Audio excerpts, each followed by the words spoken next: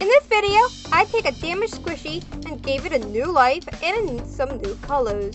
So my sister asked me to fix her broken squishy. Well, technically I asked her and she said yes.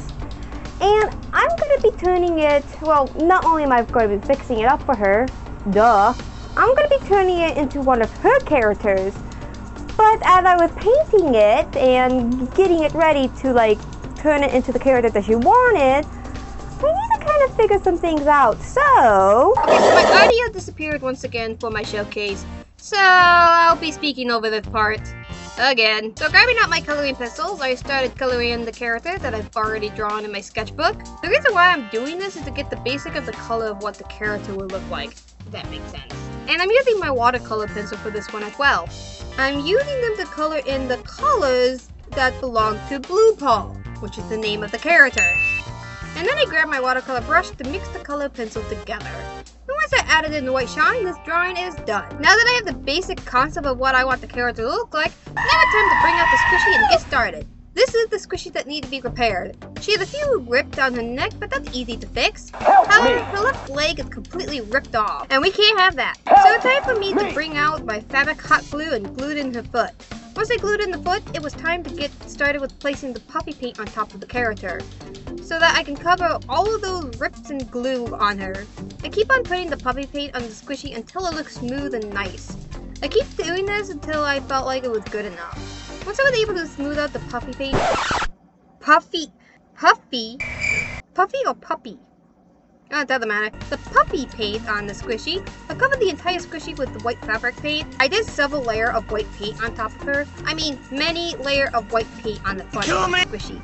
So many layers.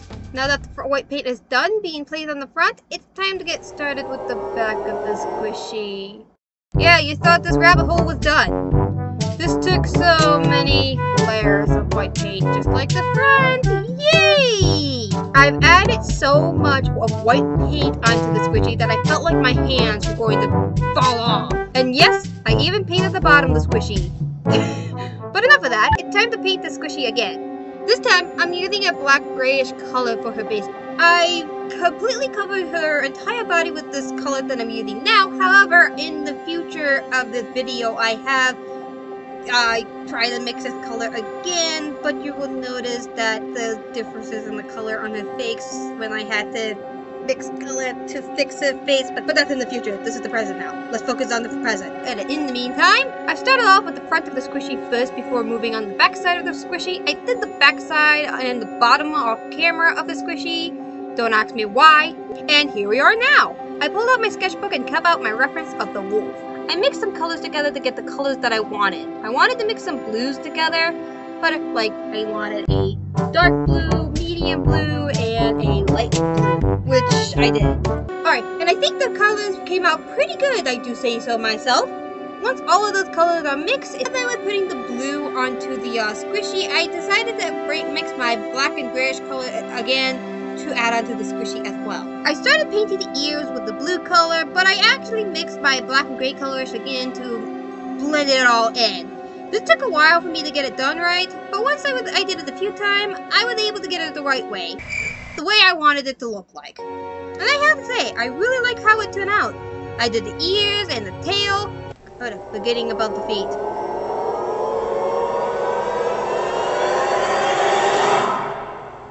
But we'll get to that later. I painted her eyes white and added in a big black dot onto the character face, and I added some detail off camera. I thought I was done with her, but my sister reminded me about the missing detail, so I went back and added them in. So I came back to the squishy and added in the details that I missed. I painted her feet with the same blue color that I used for my ears and tail, and then I moved on to her eyes and added in the yellow colors to her eyes, and then I added a few more detail to her, and now she is finally done. She's finally done, and I'm very happy in how she turned out. My sister is very happy with her result as well. Thank you guys so much for watching, and I'll catch you guys next time. And here is the final result. Bye, dragons! Everybody just do your thing. Wake up, today's gonna be a good day. Wake up, today's gonna be a good day. Wake up, today's gonna be a good day. Wake up, today's gonna be a good day. Wake up, today's gonna be a good day. Wake up. today's gonna be a good day. Wake up, today's gonna be a good day. Wake up, today's gonna be a good day. Yo, set your affirmations, aspirations. I got shit to do, the aftermath of preparation. Good food, good mood, blood in circulation. One step at a time, yeah, that's how you make it. Set a goal you control and the steps you take them. I try to pick one thought, have some concentration. And if I make a mistake, it's called education. I try to do this every day, call it replication. Wake up, today's gonna be a good day.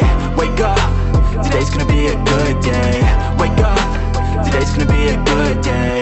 Wake